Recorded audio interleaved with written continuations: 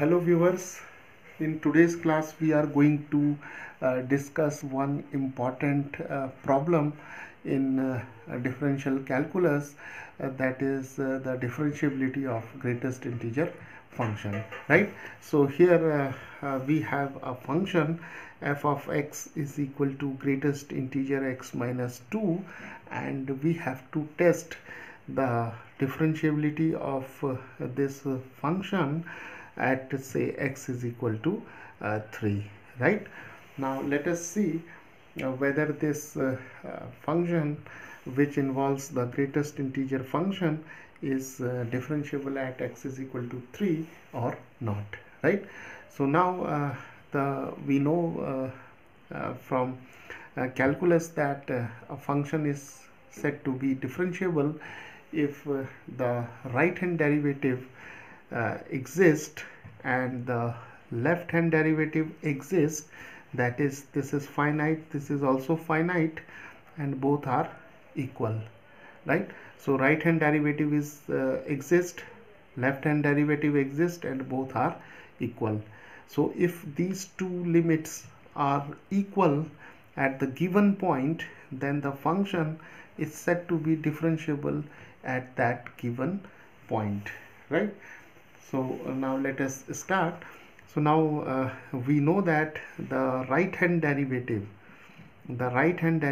is given by the limit, that is limit h tends to 0, f of x plus h minus f of x divided by h, and the left hand derivative is given by limit h tends to 0 and f of x minus h minus f of x divided by minus h, right?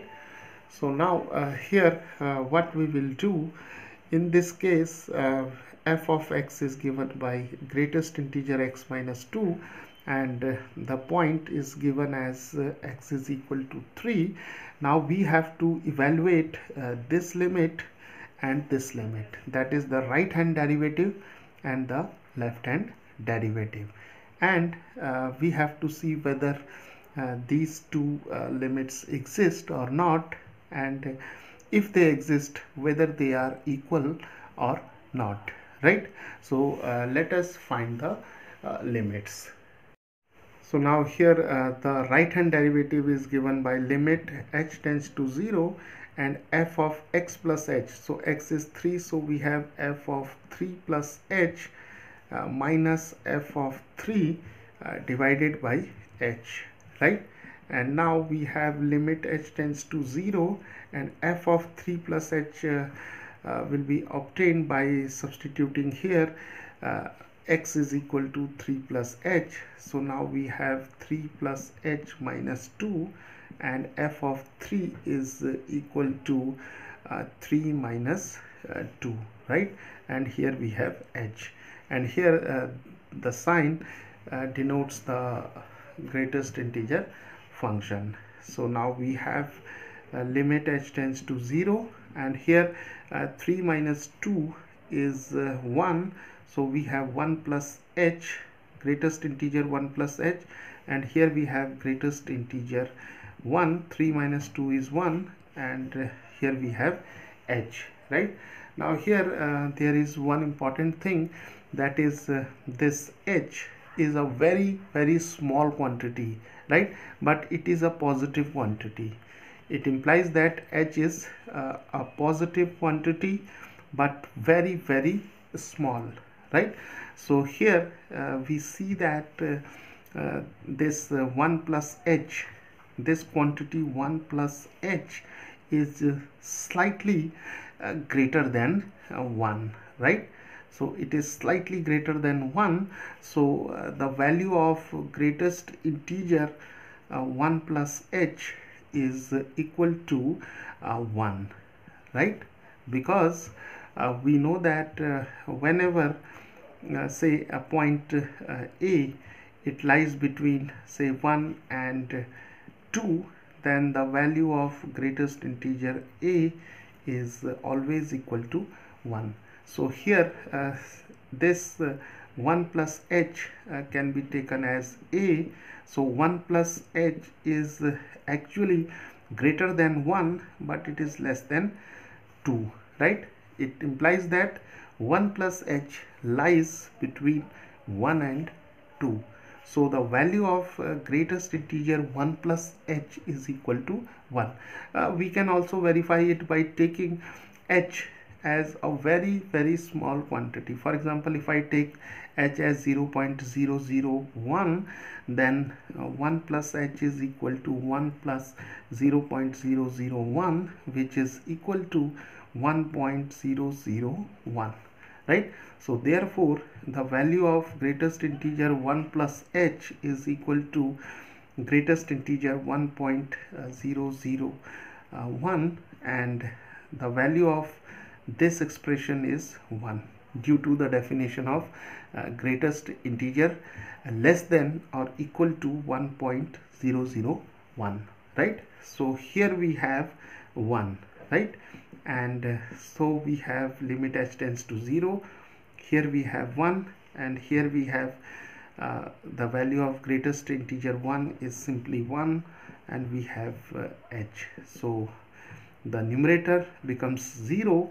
So the limit or the right hand derivative at x is equal to 3 is 0, and this is a finite quantity.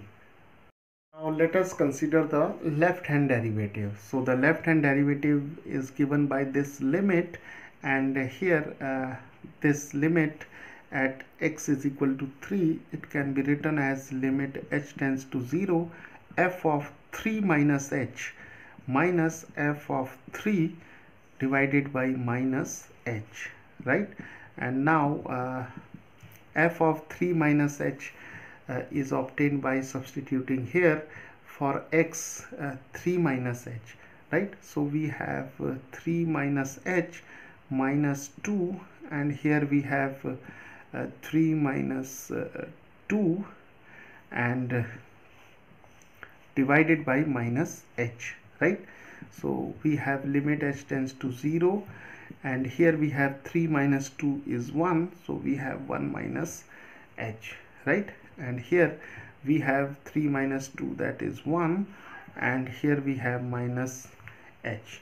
Now again we can explain the same thing here, because this h is a positive quantity, right? So h is a positive quantity, but it is a very small quantity. So here the value of greatest integer 1 minus h is actually equal to 0. Why it is 0?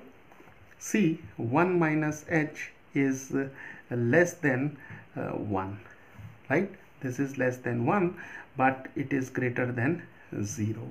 So therefore the value of greatest integer 1 minus h is equal to 0. We can also verify it by taking a particular value of h.